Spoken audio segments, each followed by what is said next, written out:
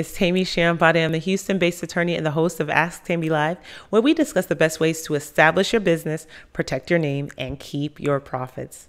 Today's question of the day is, how do I protect my idea?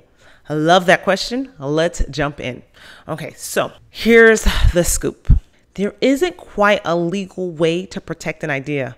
Here are some things. Lots of people are like, can I copyright my idea? No. Can I trademark my idea? No. Can I patent my idea? Not really.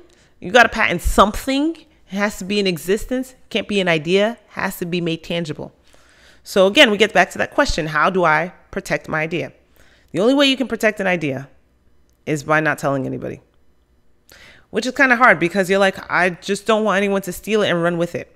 Well, here's the thing. You can protect your idea up to a certain point, right? If you are in the development stages and you want the people who are working with you to kind of keep it secret and things like that, you can use something called a confidentiality agreement. And I have a video about that. I'll put a link to that below or in this video. But in terms of what happens when you have your business and you go out there and you start, making moves, unfortunately, if somebody likes your idea a little bit, they can use it. Now, they can't copy you exactly. And if you have like your trademark protection, they can't steal your name, right? Because you've registered a trademark. So you can protect that element.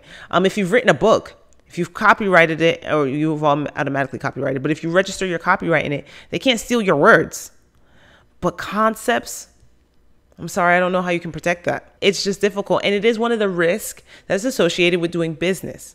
Now, if there are specific processes that you do in your business that are secret, then continue to keep it a secret using a confidentiality agreement of some sort.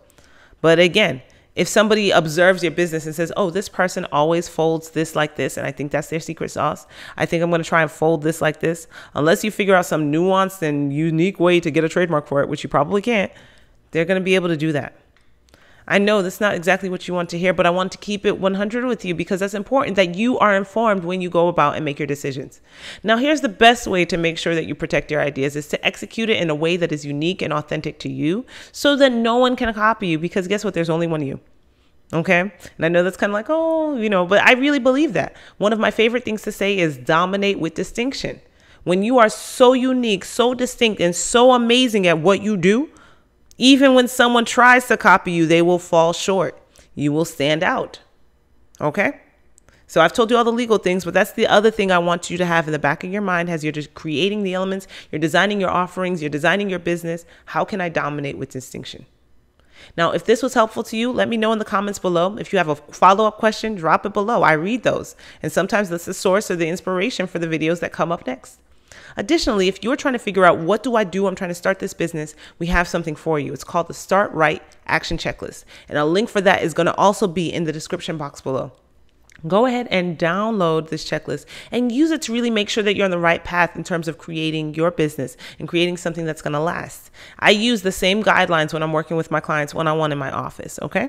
So definitely check that out. I think you're going to find it really valuable. If all of that happens and you still like, man, Temi is cool, I want to hang out with her, or I want to know more about what she's doing, follow me on social media. Don't follow me in real life. We're not fans of stalkers. But go ahead and follow me on Instagram, Facebook, Twitter. Go to the website, www.toslegal.com, and see what we have going on. And we would love to hear from you. Okay? Thank you so much. Have a great day. Take it easy. Bye.